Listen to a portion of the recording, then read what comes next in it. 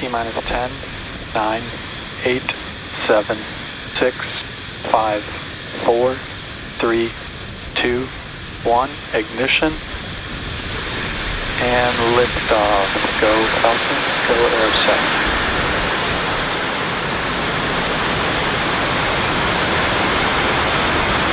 Vehicle catching downrange. Stage 1 engine chambers, pressures are nominal.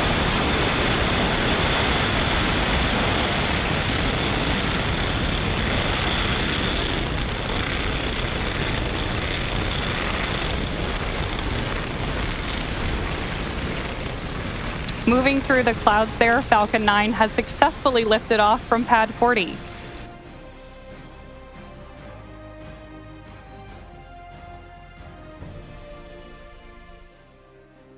Max Q.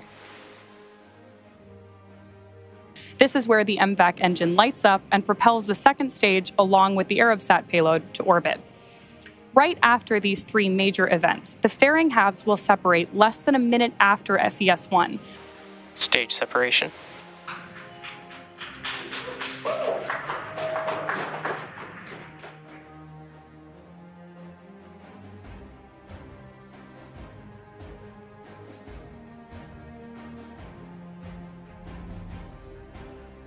With that, we have confirmation of main engine cutoff. Meanwhile, Stage 2 continues on its trip to space. Stage 1 landing burn. Nominal orbit insertion. There we've got the call out for second engine cutoff 1 and nominal orbit insertion on our second stage. Right now we are watching Stage 1 landing leg deploy.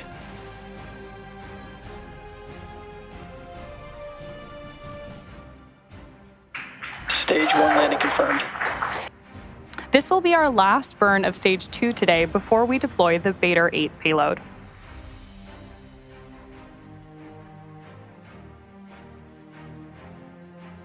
Our customer today, Arabsat, is a satellite operator and leading satellite services provider. The payload on board our second stage today, Beta 8, will provide connectivity over Europe, the Middle East, Africa, and Central Asia. Payload separation confirmed.